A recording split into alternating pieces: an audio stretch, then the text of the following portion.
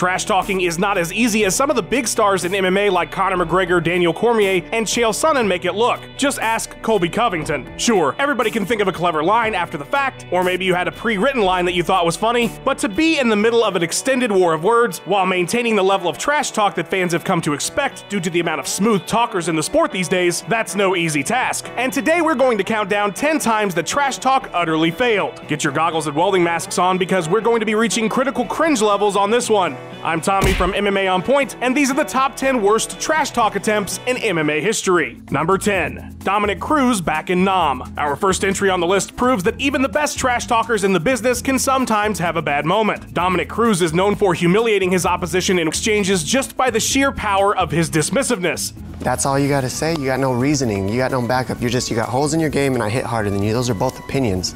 There's no facts behind it. But during the UFC Unstoppable tentpole press conference back in 2016, Cruz laid a real stinker during a lengthy exchange with longtime rival Uriah Faber. The two went back and forth several different times during the lengthy press conference, so maybe Dom just ran out of ideas when he hit Faber with this gem. Last time you won a title that meant anything was in Nam, man. Bro. All the way back at Nam, dude. Like, you haven't won nothing. You haven't won since Nam, as in Vietnam, as in the Vietnam War. This one is confusing for so many reasons. If you were going to exaggerate the length of time it's been since Faber has won a major fight, why not say something like you haven't won since the Industrial Revolution? Or last time you won, dinosaurs walked the earth. Instead, Dom went with Nam to the bewilderment of Faber. Look at his face. The line was weak at best, especially for such a strong verbal sparrer like Cruz. But the delivery just made it all the more hilariously bad. If it doesn't land once, don't try it twice. These press conferences really should only be about 10 minutes. The fighters just eventually run out of insults to hurl. Number 9. Michael Johnson's dinner plans.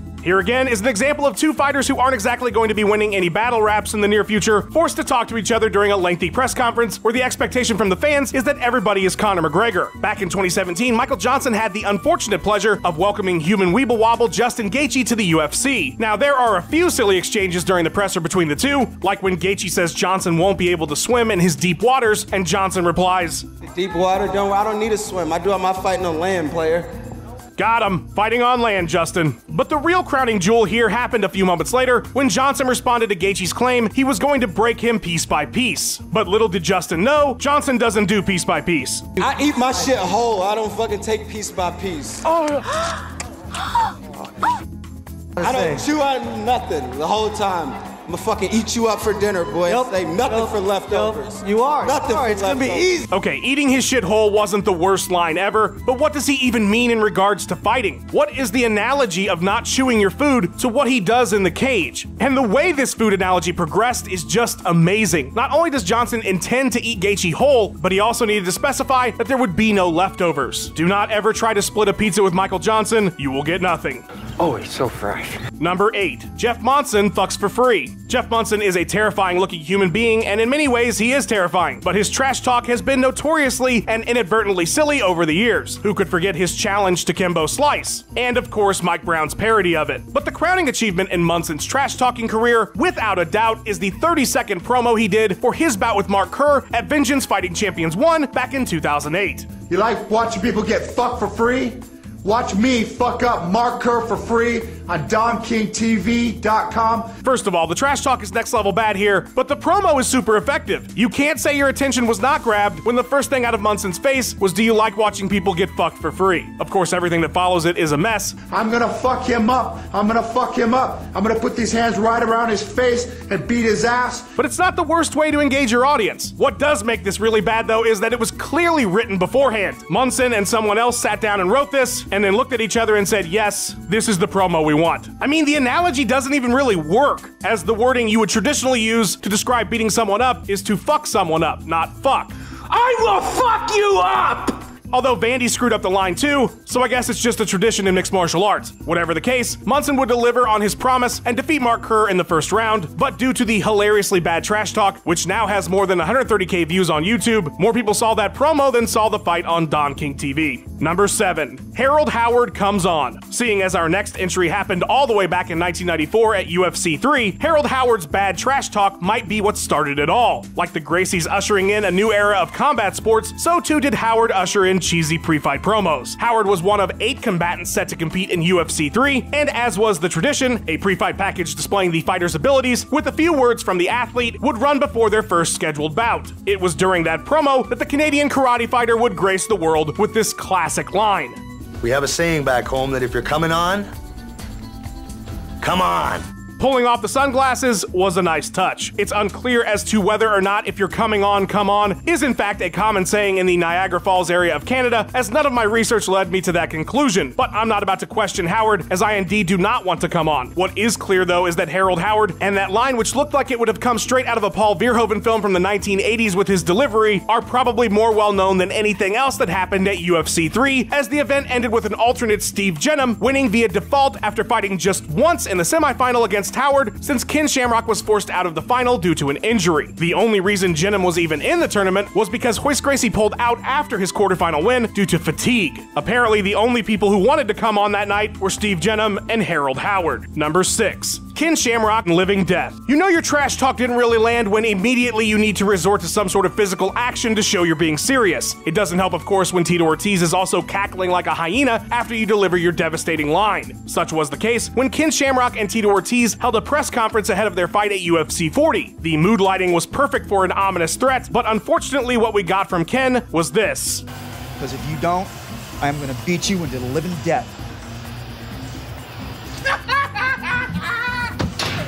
This word salad of a sentence really takes away from the menace of the words, as Ken clearly just didn't express what it is he wanted to say properly here. Had Ken said, "I'm going to beat you half to death," or "I'm going to beat you so bad you might die," either of those could have been effective threats. But within Living Death followed immediately by a smirking laugh by Dana White, and of course Tito's reaction really killed the moment for poor old Ken. The chair kick was an effective attempt to regain some intimidation factor, but not when it popped right up and was immediately caught by the lightning fast Dana White. Tito might be the one laughing now, but we're certainly not done with him on this list. Number 5. Joe B in high school. Back in college, I was leaving a grocery store parking lot when a guy in a truck cut me off. He had a bumper sticker that said, "I love dogs," so I yelled out to him, "Oh, you love dogs? Well, fuck you," which made no sense at all, but the point I'm trying to make is when you're in a heated confrontation, sometimes a clever line just doesn't come to mind. And such was the case for Joseph Benavidez when he squared off in a stare down against Henry Cejudo on their season as coaches on The Ultimate Fighter. Things started off pretty standard, with Joe B hitting Cejudo with some lines about being irrelevant, but it was his closing shot that just missed the mark. Being on TV? Perfect, because you're irrelevant after this. Oh, now you're trying to be cool. Yeah, I used to guys like you in high school. It's unclear if that threat was meant to be "I used to fuck guys like you up in high school." Obviously, in mixed martial arts, that line is repeatedly butchered. See our Jeff Munson entry, and of course, poor Vandy. But in the heat of the moment, I can imagine it would be hard to come up with something to say that sounds menacing enough to a professional cage fighter. So it's understandable that Joe B didn't really land the finish on that one. If the immediate reaction from those around you is laughter when you're trash talking, you're either really clever or you said something that just doesn't make a whole lot of sense. Number 4. Josh Koscheck goes motorboating. Truly, Josh Koscheck was ahead of his time when it came to trash talk. He loved to play the heel, and he could dish it out just about as good as anyone. He would certainly thrive in this current era. And as someone who was on the receiving end of a Koscheck barrage once on my podcast, I can tell you that firsthand it was awesome to listen to Josh go to work. But all that said, there's at least one line from Koscheck that is bafflingly, hilariously bad, and I cannot help but crack up every single time I hear it. During season 12 of The Ultimate Fighter, Koscheck was coaching against rival George St. Pierre's team, and in episode 3, while discussing the chances of his 6th pick Aaron Wilkinson defeating GSP's 1st pick Michael Johnson, Koscheck had an interesting way of deciding he would rub the victory in St. Pierre's face had Wilkinson won. We can pull this out, man. I'm gonna run over there and probably just, get in George's face and motorboat his ass. Oh no, Josh, don't motorboat his ass. That would really rub in the defeat. As a threat, I have to say this goes down as one of the least intimidating in MMA history. I have no idea what exactly Josh really meant here, but whatever it is he meant, I think it might have come out hilariously not how he meant. There's just no way. Although that said, he does do the motorboat motion, so maybe it is how he meant it. Whatever the case, trash talking is hard. I can totally see though why the producers of Tough, who probably have 60 hours of footage to sift through every week, decided to keep that insane line in there because it's just so bafflingly silly. It really just came out of nowhere, but that's part of what makes it so funny. Speaking of trash talk on The Ultimate Fighter that really misses the mark though, Number 3. David Tamer's underwear. Being in proximity to Conor McGregor does not in fact make you Conor McGregor, and there is no better example of this being true than when on episode 6 of The Ultimate Fighter 22, Team McGregor and Team Faber got into a bit of a dust-up. McGregor was sowing the seeds of dissent amongst Team Alpha Male as it related to TJ Dillashaw. Where's the little weasel? Has he got Dwayne with him? Him and Dwayne, come over, take over the show. Cody Garbrandt did not take kindly to it and jumped up to get in Conor's face. David Tamer, who was on Team McGregor, then decided to take a swing at Garbrandt. Apparently, he didn't get the memo that this was just television. Calm down, get a hold of yourself. Once everyone was separated, the Swedish fighter had these terrifying words for Cody. Take care of your underwears. I'm gonna you, man. There are so many things I love about this. The line not making any sense, the producers going out of their way to write the line as a caption so you knew exactly how ridiculous this trash talk was, the immediate diffusion of the situation and laughter of several people after the line was delivered. But what really seals it for me, what really gets me laughing, is Cody Garbrandt's reaction. They cut to Cody and he is dead serious. Everyone thinks that this was hilarious, but Cody is in full murder mode at being told to take care of his underwear. All right, laundry sheriff. I know this is a mixed martial arts channel, but it reminds me of Psycho Sid's reaction to the stupidity of the Shockmaster in WCW. They call me the Shockmaster. You've ruled the world long enough, Sid Vicious. The reaction just doesn't line up with everything else you're seeing on the screen, which is hilarity. I know people are tired of The Ultimate Fighter, but with moments like this, I think we should keep it. Number 2, Tito's Juice Box. Tito Ortiz deserves a lifetime achievement when it comes to bad trash talk. This man is not just a pioneer of flubbing up lines, he's without a doubt the gold standard. And while it's more the accumulation of a lot of small mistakes that make Tito's trash talk so legendarily bad, when he traded barbs with one of the fight game's best ever trash talkers in Chael Sonnen before their fight at Bellator 170 back in 2017, Tito was in rare form. First, he hit us with this piece of gold about Chael's gas problem. Fool's complete gas. All I hear is gas coming out of his ass, and it's not his butt. And then to top things off, at the very end of the interview, Tito decided to try his hand at some prop comedy. And on January 21st, Chael Sonnen is gonna get smashed. As the way he do inside the cage. I have so many questions. What prompted Tito to bring a Juicy Juice box to this interview? Did he just happen to have a Juicy Juice box? Was this meant to be a commentary on Chael Sonnen's failed drug tests? Part of me wants to believe that, and another part of me thinks that's giving Tito way too much credit. But the real question is smashing a juice box meant to be intimidating or impressive in some way? It's fortunate for Tito that Chael wasn't able to respond due to the format, because he likely would have butchered him for that. Whatever the case, it's hilariously bad trash talk, and it gives me a new appreciation for the prop comedy stylings of Carrot Top. Number 1, Cody Garbrandt doesn't chase. There's just something about this one that makes me laugh so much, and I think I've pinpointed it to the absolutely dismissive reaction of Dominic Cruz. Cody Garbrandt and Dominic Cruz were set to fight at UFC 207 for the bantamweight title, and 2 weeks beforehand at UFC on Fox 22, the two would do a UFC staple, the split-screen interview that devolves into two fighters talking over each other until the segment is completed. After several exchanges about pillow hands, the size of their heads, and the amount of concussions they've accumulated, Cody, out of seemingly nowhere, throws this line at Cruz. I never had to chase pussy in my life. On December 30th, I ain't doing it. And immediately is dismissed. What are you talking about? What are you talking about? We'll see.